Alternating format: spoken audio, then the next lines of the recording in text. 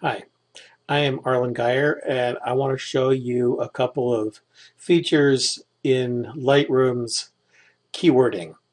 Lightroom has a hierarchical keyword, which means that you can, just as with folders, you can do subfolders, you can do sub-keywords. And so an example of that, if we look on here, I've got keywords for various categories, including portraits, and within portraits, I've got all these different people. So here I've got a woman, Amber Roy, and this one has, if we look at the keywording drop down here, you can see this one is keyworded with her name. This one is not. So there are a couple of ways I can add this keyword. One is if I go down and find her down here, I can just grab onto that and drop it on here, and now that keyword has been placed. But notice that this is a sub keyword under portrait. So if I wanted to, this one also does not have a keyword on it. So if I wanted to type this in directly, now Lightroom's smart enough that if I simply typed in Amber Roy, it would figure out that it's that sub one. But if you're creating a new one, then you would say Amber Roy and then a greater than sign, and then the heading that it's in. So I put that like that. It'll only show the final keyword, but that has now been placed in here, and you can see there's a check next to that, meaning that the image I'm looking at currently is under that keyword. Now, one of the characteristics of Lightroom's hierarchical keywords, if we skip down, let's close portraits and look down here under WWC, which stands for Warren Wilson College, which is one of the places I teach. And for example, if we look at, let me close a few of these.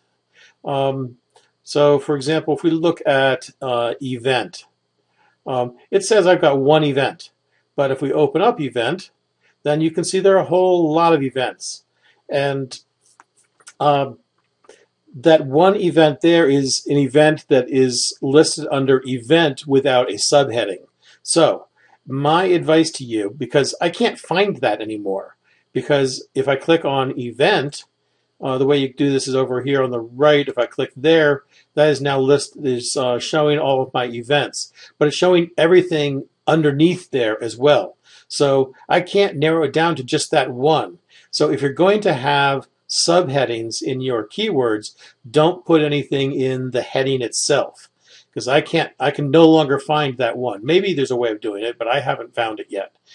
So if I wanted to find adventure race, I can simply click here and go to adventure race, and or I could go here to see the art festival, whatever subheading I want in here. But I can't, if I click on event, I get all of the events.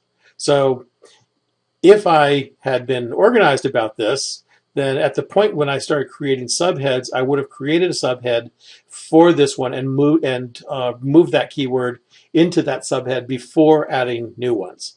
So with Lightroom, you can create subheads, sub-keywords, and it's enormously powerful because I can look at all of the events, or I can look at any particular event, or I can look at everything under Warren Wilson College, so this would be everything under all of these headings. But notice there are also 27 items that are just listed under Warren Wilson College, and I can't find those particular ones because when I do this, I get all of them. So the way you now can go back to everything is up here. I can also narrow down this search. This lists all of the lenses, all of the cameras, all of the keywords within these particular categories. If I click on none up here, that'll shut it down so that I'm back to seeing everything. So there you go. Hierarchical keywords are really useful, but just if you create a subheading, a sub-keyword, be sure that you don't have anything that's just in the parent to those subheads. Thanks. I hope this was useful.